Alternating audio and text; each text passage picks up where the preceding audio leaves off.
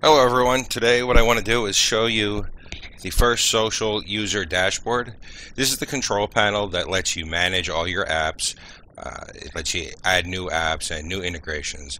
So I'm going to give you a quick look and show you how it works. So the first thing you want to do from the web page itself is go ahead and click on the login button. Now our page uses login with Facebook, so as long as you're logged in with Facebook, you're going to go directly to your dashboard. If you're not logged in with Facebook, you're going to be asked to log in to Facebook, and then you'll end up at your dashboard. Once you're at your dashboard, if this is the first time that you've gotten to the dashboard, the very first thing you're going to want to do is go over here to the last icon and click on Install Apps. Now, depending on the plan you have, the membership level you have, you're going to be able to install our apps on any number of pages from 1 to 10. This one here, you can see we have one more page that we can install apps on. So what we'll just do is go ahead and select the fan page we want to install the apps on, and we would click the Install Now button.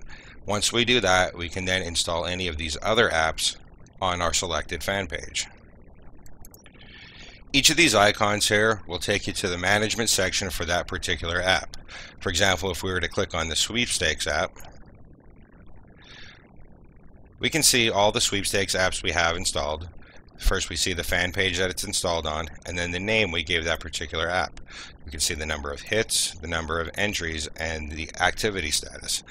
We just installed this. We're going to do a demo on this next, so there obviously are no hits and entries. The active status is changeable from right here in the dashboard. You can pause the app, you can make it active, or you can suspend it.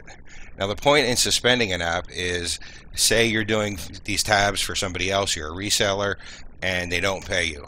This gives you the option to suspend it. Now they can't even admin it until you go ahead and activate it again for them. That's just a way to ensure that if you're a reseller, you're going to get paid. If you want to create a new app and add it to a new fan page, you just go ahead and click on the Create New App. You'll see the pop-up, you select the page that you want, and click the Create New App button.